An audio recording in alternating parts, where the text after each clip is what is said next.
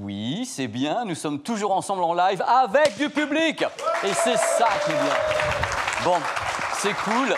Alors, on a commencé les lives tout à l'heure avec plein de petites choses autour du retour de Inside. Vous avez vu ce décor incroyable, c'est ce qu'on avait, Inside, qui s'est arrêté donc à la fin du mois de décembre l'année dernière. Et puis, bien sûr, tout s'est un petit peu stoppé avec la crise sanitaire. Mais Inside is back.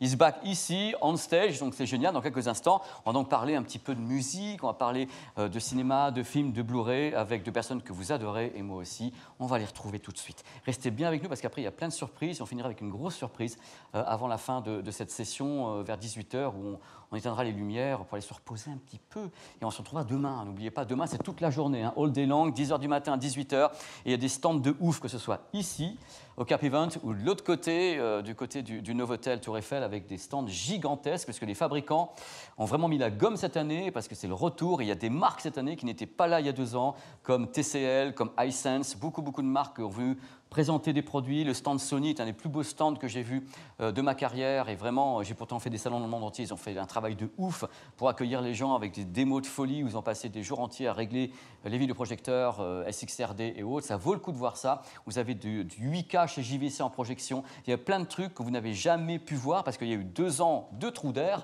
Et comme il y a eu le trou d'air, vous avez vu des trucs sur Internet, mais pas en vrai. Et le vrai, c'est ici, avec David et Charlotte. Bonjour, comment ça va? Non, depuis tout à l'heure, ça va bien. Hein, c'est génial, je suis ravi de vous revoir. Bah, ouais, moi aussi. C'est toujours un bonheur extraordinaire. Et pour les gens qui ne connaîtraient pas, donc nous sommes les partenaires de Inside. Nous étions les animateurs. Et donc, comme Inside is back, eh bien, on a fait revenir la foule impétueuse pour nous parler un petit peu. On va commencer par qui? Charlotte? Bah oui. Charlotte, pour parler de musique. Alors, Charlotte. Eh ben, je vais essayer de ne pas faire un monologue. Bon, ce qu'on va voir là, c'est les dernières sorties de 2021 qui sont à ne pas louper. Alors, j'aurais pu faire les meilleurs albums de Noël, comme on avait fait sur le dernier Inside, d'ailleurs, c'était à Noël. C'était bien marré. Oui, on avait fait une édition Halloween aussi, c'était plutôt chouette. Mais là, on va se concentrer sur 3 albums, et je vais essayer de faire vite pour que David ait le temps de parler. Ouais, t'as vu la pile? Ça va, il n'a pas encore un timer. Donc, on va commencer par Oasis. Oasis qui a... Qu'est-ce qu'il a fait? J'adore Oasis. Ben oui. C'est pour ça? Écoute, il y a le live à Knepfort qui sort, donc 96. Hein. Ah oui, ça remonte un peu, ouais. Ouais, on commence à être sur de l'anniversaire. Donc c'était une double date, un live vraiment mythique dans la carrière d'Oasis. On était vraiment à l'apogée d'Oasis puisqu'on était en pleine Oasis mania. Definitely Maybe était déjà sorti, le second était déjà sorti. Donc là, dans ce double live, puisque c'était sur 2 dates, c'était pas encore sorti sur aucune plateforme. Là, ça y est, ça va sortir. Donc du coup, il me semble que c'est le 12 novembre en iRes. Et il y a même eu un film, en fait ça part d'un documentaire, donc il y a un documentaire qui a été fait, David peut-être que tu dois savoir, par le fils de Ridley Scott, Jack Scott, qui avait déjà fait des documentaires à musique d'ailleurs. Là il a fait un documentaire sur ce double live avec des bribes, on voit Liam, si tu veux, dans les backstage avec son fameux baggy, on a des images de cette billetterie et de cette foule. Est-ce qu'on a le mauvais caractère des frères Gallagher? Et parce que c'est ça le truc. Ça n'a pas changé, en même j'ai temps, envie de dire. Ils étaient en train de se fighter en permanence, quoi, quand même. Ah ben, pas facile, hein, c'est des facile. mancuniens, donc du coup... Tellement doués. Ouais, tellement doués. Là, ils sont vraiment à l'apogée de leur carrière. On va écouter tout de suite un titre que vous connaissez bien, évidemment, c'est Supersonic.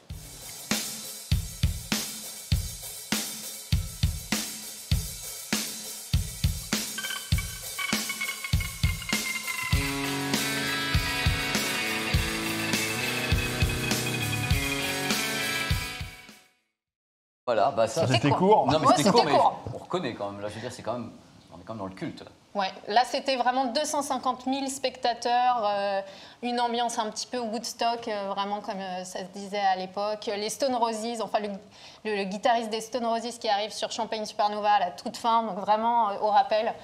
Un live vraiment mythique. La séance, il n'y avait qu'une séance pour ce documentaire, c'était le 23 septembre, donc je ne sais pas si vous y étiez, si vous l'avez loupé. En tout cas, il y aura un Blu-ray qui va sortir, David. Et en tout cas, le live, parce qu'on parle vraiment de documentaire. Hein. Si vous regardez, vous avez vraiment des images d'archives. C'est pas uniquement la captation du concert. En revanche, ce qui va sortir le 12 novembre, c'est vraiment le concert mythique de Oasis. C'est génial. Donc en iRes en plus.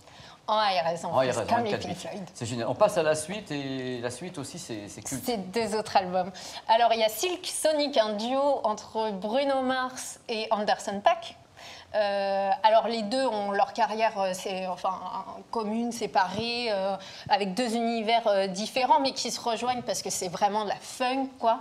Là, ils team up pour faire Silk Sonic, donc c'est un duo. C'est leur premier album ensemble, donc ça pourrait être complètement un Qobuzissime dans la catégorie projet atypique. L'opus est dédié à Bootsy Collins, qui était justement le roi du funk, quand même. Roi du funk, bassiste de James Brown, de Parliament. Voilà, donc c'est Bootsy qui a trouvé le nom Silk Sonic du duo quand ils étaient en studio. Ouais. Tu sais que ça pop. Voilà, il y a 2 titres qui sont déjà sortis et là ça va sortir le 19 novembre. En tout cas, Silk Sonic, on va y écouter tout de suite un extrait.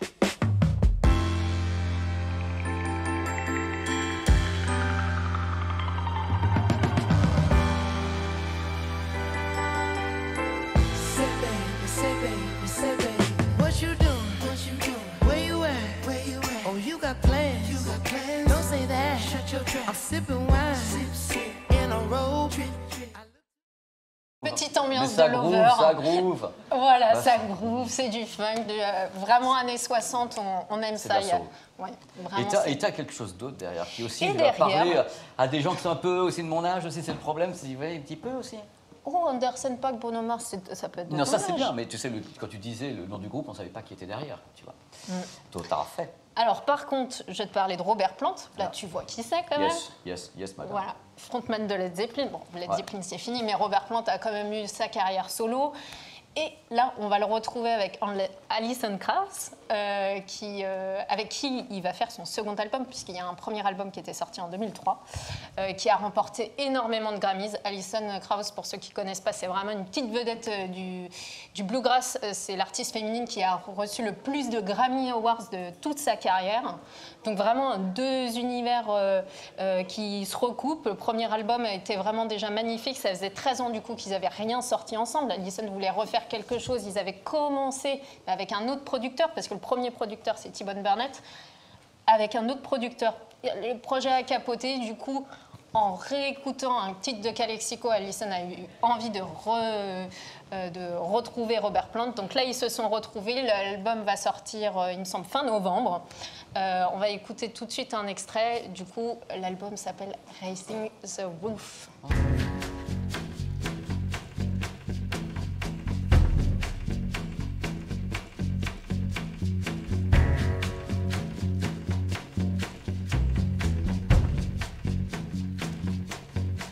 Take me down to the river, lift me high upon the flood. Quand même. Très country, très bluegrass. C'est ce que j'allais dire, c'est vraiment bluegrass. C'est un album qui a été enregistré à Nashville. Voilà, on retrouve des très grands musiciens dessus, Bill Frisell, Mark Donc tout ce dont tu nous parles, sans moi te couper la parole, c'est pas encore sorti, ça sera tout en ARS, ça arrive 24 bits, en ARS. tout en 24 bits sur Qobuz. Donc toutes ces nouveautés. Moi, Silk Sonic, je suis assez client pour essayer ça. Ah, franchement, regarde déjà les clips, ça te met complètement dedans. Mais ambiance tellement, très feutrée. Je vais voilà, me l'infuser. Charlotte, merci. Merci pour je ta t'en prie, chronique. j'espère que je ne vais pas trop mobile. Merci. C'était super, c'est Charlotte. parfait. Merci. Et après Charlotte, on a My David. Ah, c'est moi. David, c'est l'homme du cinéma, c'est l'homme qui organise en même temps des soirées. Tu peux en parler un petit peu? Oui, il y a une soirée ce soir à 23h45 au Grand Rex. Vous pouvez venir, il y a encore des places.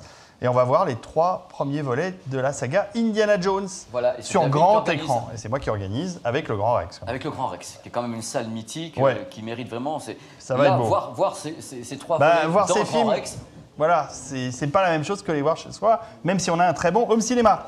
Alors, pour alimenter votre home cinéma, tout à l'heure, je parlais des choses dont on a déjà parlé sur la chaîne YouTube de suivez-nous.com, des grosses annonces de l'année. Mais là, il y a des sorties.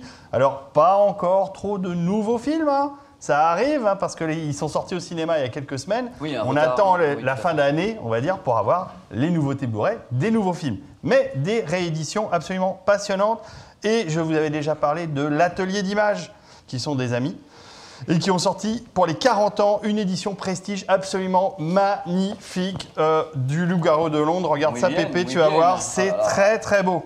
Donc un film de 1981, hein, 40 ans, on s'est calculé, un film de John Landis, un réalisateur que tu connais bien puisque... Est-ce qu'il a rajouté Thriller de Michael Jackson pour du clip, mais il a fait aussi les Blues Brothers, qu'on adore, qui est un de ses autres grands chefs-d'œuvre l'année précédente. Il y a l'inoubliable scène de transformation en loup-garou réalisée par Rick Baker, à qui on doit les effets de maquillage de Men in Black, le King Kong de John Guillermin de 77, ou encore Vidéodrome. Vidéodrome, Pépé, tu connais? Jesse Cronenberg. Ça fait bien flipper. Ça, c'est Rick Baker. Et donc, la transformation du loup-garou de Londres, c'est lui aussi. C'était très fort. Alors, dans ce Blu-ray, tu peux monter, il y a des tonnes de suppléments, il y a des trucs géniaux. Et alors là, regarde, ils ont refait un petit numéro de SFX, un magazine culte sur les effets spéciaux, qui a malheureusement disparu, je crois. Mais voilà, c'est les images du travail de Rick Baker, justement. Tout ce qu'il y a, c'est incroyable. C'est génial. En plus, voilà, vous avez un Blu-ray, vous avez un Blu-ray Ultra HD et vous avez le DVD, les suppléments en Blu-ray aussi. Alors, qu'est-ce qu'il y a d'autre? Il y a une illustration de Gilles Join. Bah justement, cette couverture, c'est une illustration originale de Gilles Join. Qui est Gilles Join? Ça vous dit rien? Non. Eh bien, Gilles Join, c'est le fils d'un grand affichiste qui s'appelait Michel Join des années 80, qui a fait les affiches de Indiana Jones et le Temple Maudit, l'affiche rouge que vous connaissez, du Retour du Jedi en France et plein d'autres affiches. Et donc, le fils a repris le flambeau du père et il nous a fait non seulement cette illustration, mais en plus, il y a un supplément où ils ont été tournés chez lui, ils ont montré son atelier, comment il travaillait, etc. C'est vachement intéressant. Il y a aussi des tas de suppléments vidéo tournés par des amis qu'on connaît comme Philippe Gage du Point Pop, des gens comme ça. Enfin, c'est très très bien. Ça vaut 50 €, c'est au format 1,85 €. C'est du Blu-ray 4K et il y a de la HDR, mais surtout il y a du Dolby Vision. Et pour une fois, on peut féliciter l'éditeur français car le Dolby Vision est une exclusivité française. Ben voilà, ce n'est sur aucune autre. Voilà, c'est sur aucune autre édition. Donc vous avez du Dolby Vision pour cette édition. Un remastering, ouais bah oui. Mais oui, monsieur, un remastering de qualité, entièrement. Le film a été entièrement remasterisé. Il y a du DTS HD Master Audio pour la VO. Et malheureusement que du mono en 2.0 pour la VF. Mais ça, c'est parce qu'il n'y a probablement pas d'autres sources disponibles. Exactement. Alors là, il y a un truc, on va moins rigoler. Là, c'est un film lourd. Ouais, mais des films... Alors, surtout, toujours pour parler de l'Atelier d'Images qui a sorti une collection Jim Sheridan. Jim Sheridan, c'est un réalisateur formidable, un réalisateur irlandais très engagé sur la cause irlandaise, qui a fait de nombreux films. C'est une très bonne idée de lui consacrer une collection. Pour une fois, on parle un peu d'autre chose. Tu connais ces films? Tu les as vus? J'ai vu, j'ai pas vu The Boxer, mais j'ai vu Au nom du père. Voilà, bah, je t'offre The Boxer et je vais offrir Le nom du père super, à Carlos comme ça. C'est un film impressionnant quand même. Bah, j'adore Daniel Day-Lewis. Voilà, Daniel Day-Lewis, c'est très très bien. C'est un film de 94 pour Le nom du père, de 98 pour The Boxer. Les Blu-ray valent 20 € pièce, c'est du format 1,85 pour la plupart, je crois. En tout cas, c'est du DTS HD aussi. Non, c'est pas vrai. Non, Bref, c'est des films... Non, mais je veux surtout parler de la collection. C'est une très bonne idée, sans parler des détails techniques, de les sortir en Blu-ray, de faire une collection qui est consacrée à ce réalisateur très intéressant, qui est Jim Sheridan. Passons à un autre réalisateur extraordinaire. Et quand je dis extraordinaire, c'est que c'est vraiment extraordinaire. C'est Terry Gilliam, avec enfin une édition française de grande qualité.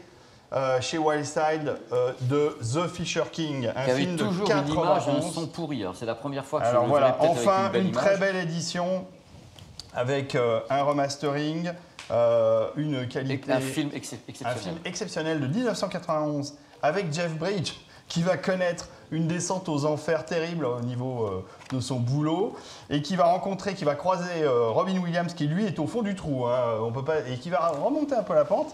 Et en fait, c'est un peu un mix de légende arthurienne, quelque chose qui a toujours passionné Terry Gilliam, réalisateur pour les Monty Python, puisqu'il faisait partie de la troupe, et qui a aussi réalisé le chef-d'œuvre qu'est Brasil, par exemple, ou l'Armée des 12 singes, hein, qui était pas mal non plus. Enfin, il a fait plein de bons films. Donc, mélange de légende arthurienne et de vie new-yorkaise. C'est un mix assez original. Le film fait 2h18, c'est du 1,77, donc pile poil dans votre 16/9. Le son DTS Master Audio en VO 5.1, DTS HD 2.0 seulement pour la VF. J'avance, hein, Yes, parce que je manque de temps. Alors, parlons un peu de séries télé. Et Oh là là. c'est rare, mais Warner nous fait le plaisir d'éditer Rick and Morty, une série de science-fiction complètement barrée Ah oui, en c'est Blu-ray. Donc grave les barré. saisons de 1 à 4 saisons dans ce petit coffret. C'est une série qui a été créée par Justin Roiland et Dan Harmon. Regardez, c'est génial parce que quand on enlève le coffret, en dessous, le Blu-ray, il n'y a pas de titre. C'est une illustration complète. Et en plus, les galettes sont très très jolies. Voilà, à la base, Rick and Morty, on aurait pu croire que c'était une blague, que c'était une parodie de Retour vers le futur, mais en fait, c'est très très au-delà de ça. C'est des scénarios intelligents, de la SF de très haut niveau. Les premières saisons sont très accessibles. Ça devient de plus en plus dur au fur et à mesure qu'on avance dans les saisons parce que la barre est mise très très haut dans l'humour, dans le délire, dans le trash aussi. On peut dire qu'ils sont quand même assez trash. Et la 5e saison est folle. Donc déjà, si vous n'avez pas vu, Rick and Morty, c'est disponible en VOD sur Netflix. Mais rien ne vaut un beau Blu-ray. Et celui-là est très joli. Il vaut 60 €. C'est un plaisir. Je terminerai par un coffret qui vient d'arriver. Il a 1 mois de retard. C'est l'édition Prestige, parce qu'il y avait déjà une édition normale, de Lupin 3.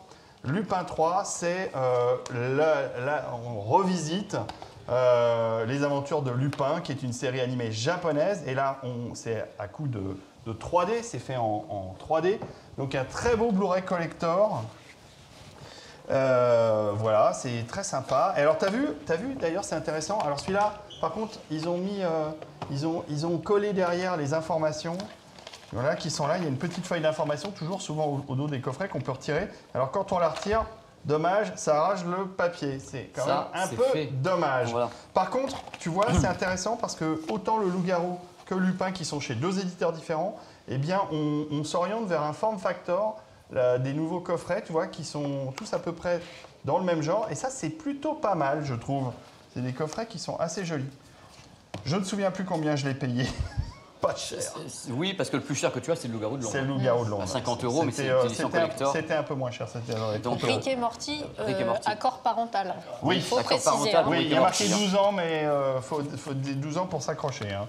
Non, mais alors, aussi pour dire que Lupin 3, je ne sais pas si on vous a montré les images ici, non, mais sur le live. Le live, pas ici. Puisque j'avais mis la bande-annonce, c'est super joli, c'est super bien fait. Moi, j'ai trouvé le film très très sympa. Voilà, bonne VF, il y a tout ce qu'il faut. Bon, c'est un petit coup de cœur. Moi, c'est le loup-garou de Londres que j'aimerais revoir parce que c'est un film que j'ai vu, ça m'avait impressionné à l'époque. Ouais, c'est très impressionnant. Le meilleur de tous, Fisher King. Bon, mais j'ai qu'une bonne sélection là, je trouve. Non, mais c'est vrai, il faut quand même reconnaître que c'est un homme de goût. Je sais. Merci beaucoup, David, pour cette chronique. C'était vraiment magnifique. Magnifique, merci. On est Et dans en les temps. plus, dans les temps. Alors moi, On a fait pour vite. embêter un peu la production, parce que j'adore ça, je vais revenir par ici, comme ça ça oblige à appuyer sur le bouton un petit peu. Maintenant, si tout va bien, on va retrouver Salomé pour une chronique directement liée au gaming, puisque Salomé est une pro du gaming avec laquelle je travaille également au stream.fr directement en plateau, qui est vraiment, et je pense que ça va partir maintenant. Alors je crois qu'il va y avoir un petit décalage entre ce qui est ici et ce qui est mis en ligne en même temps, avec Salomé, qu'on va retrouver avec une séquence enregistrée. Elle va nous parler un petit peu des nouveautés gaming et de l'actualité gaming. Je ne peux pas meubler plus, donc à un moment donné, soit je fais des claquettes, soit je fais autre chose, mais je ne sais pas. Donc on va voir, j'espère que ça part. Voilà, et ça va être la chronique de Salomé.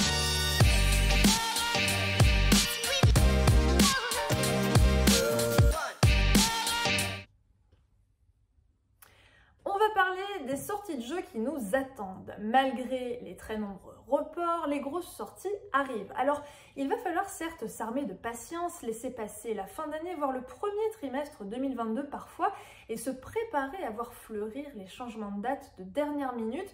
Mais tout ça, c'est pour le mieux. Souvenons-nous de Cyberpunk 2077, dont la sortie avait été rushée par les actionnaires et qui s'est retrouvé au centre d'une tumulte médiatique, puisque le jeu était tout bonnement pas fini sur console. Et d'ailleurs, en parlant de la version next-gen, il va falloir attendre quelques mois. Celle-ci aussi a été reportée. Pour la fin d'année, tradition oblige, les gros acteurs du FPS vont se tailler la part du lion à l'approche de Noël. Call of Duty Vanguard tout d'abord, dont la sortie est prévue le 5 novembre, puis Battlefield 2042, reporté au 19 novembre. Deux jeux aux promesses très différentes, mais dont les trailers, notamment celui de 2042, n'ont pas manqué de nous en mettre plein la vue. À base de tornades traversées, équipées de sa wingsuit, Ça, c'est un truc qu'on a tous envie de faire. Halo Infinite verra bien le jour, n'en déplaise aux nombreux détracteurs tout au long de sa phase de développement. Prévu pour le 8 décembre, la suite directe de Halo 5 sera une exclusivité Xbox. Et bonne nouvelle pour ses europossesseurs, il sera Day One dans le Game Pass. Passons à 2022 à présent. Ouais, je vous avais dit que pour la fin d'année, ça allait plutôt vite. Où chaque date que je vais vous annoncer est à prendre avec de gigantesques pincettes. En effet, les reports sont légion et surtout, en ce moment, tout le monde s'affole. Mon Gotti, Elden Ring, le nouveau From Software signé Hidetaka Miyazaki et George R. Martin était prévu initialement pour le 22 janvier. Il vient d'être décalé au 25 février. Un report que l'on regrette évidemment si on est fan des Souls, mais que l'on embrasse tant l'aventure open world risque de révolutionner la saga telle que nous la connaissons. Côté Sony, God of War arrive sur PC. Si jamais vous n'avez pas fait ce chef-d'œuvre, rendez-vous le 14 janvier et surtout, armez-vous de patience face aux Valkyries. Horizon Forbidden West à présent, la suite des aventures d'Aloy devrait nous parvenir sur PS5 et PS4 le 18 février 2022. Alors, devrait, car vu l'agenda chargé de février, il serait dommage de rater cette fenêtre de lancement pour Horizon. Côté Sony, les grosses licences exclusives ne peuvent pas prendre le risque d'être noyées au milieu d'autres sorties et de ne pas atteindre les chiffres de vente espérés. Il y a quelques années, lors de la sortie d'Horizon 1, ces ventes avaient été un petit peu éclipsées par la sortie de Zelda Breath of the Wild. On espère que cette année, Sony saura ne pas réitérer ce malheureux événement. Février toujours, on vous le disait, c'est très chargé comme mois. Sifu promet de belles mandales le 22 et le retour de Saints Row, ce sera le 25. Si vous êtes fan de GTA, vous serez ravis de pouvoir racheter une nouvelle fois GTA 5 sur console next-gen dès mars 2022. Si jamais vous êtes impatient, la trilogie regroupant GTA 3, Vice City et San Andreas devrait arriver cette fin d'année, sans plus de précision pour le moment, mais bon, les astres ont l'air de converger. Avis à tous les fans de Nathan Drake, 2022 marquera les premiers pas d'Uncharted sur grand écran dans une préquelle prévue pour le 16 février. Et dans ces eaux-là, vous pourrez également profiter d'Uncharted 4 et Lost Legacy en version remastered dans une compilation pour PlayStation 5. Enfin, si toutes vos attentes sont tournées, quoi qu'on en dise, vers God of War, Ragnarok, Starfield ou alors encore Perfect Dark, allez, vous avez beaucoup de temps devant vous, essayez de tester un nouveau jeu. Pour les fans de Nintendo, vous le savez, le constructeur n'est pas très fan des annonces en amont de la sortie de leur jeu. Il préfère dropper un Nintendo Direct de dernière minute pour annoncer la sortie d'un jeu qui arrivera peut-être 2 semaines plus tard. Seule grosse date à retenir, la sortie de Pokémon Arceus, renouvelant le genre de la saga, à venir sur Nintendo Switch et OLED le 28 janvier. Voilà, avec toutes ces dates maintenant, vous ne pourrez pas dire que vous n'avez rien à vous mettre sous la dent. Bon jeu! J'ai fait quoi? Oui, parce qu'il y a un décalage entre ce que vous voyez là et ce qui est online. Merci Salomé, dans tous les cas, c'est formidable, tu n'étais pas là, mais tu es avec nous avec le cœur et tout, c'est absolument génial. Donc c'est la fin de ce numéro d'Inside particulier, on va se retrouver encore tout à l'heure et tout, vous allez voir des trucs sublimes. Merci à David et à Charlotte pour les chroniques, c'était vraiment top. Tout à l'heure, on se revoit encore. Il y a des trucs géniaux qui arrivent avant 18h, parce qu'il y aura des surprises tout à l'heure, je vais le dévoiler, oh là, je suis comme ça. Clipch, qui va faire un petit truc tout à l'heure assez particulier. Les gens de clip sont toujours un petit peu barrés, hein, c'est le côté rock'n'roll, mais là ils vont faire rock'n'roll grave tout à l'heure, avec peut-être du vrai rock'n'roll, et peut-être des gens, je ne sais pas, qui chantent. Je ne connais même pas le planning de cette journée. Donc on va prendre un break de 10 minutes pour aller boire un petit coup, de l'eau bien sûr, et on se retrouve juste après. Merci au public, merci à vous. On se retrouve dans 10 minutes.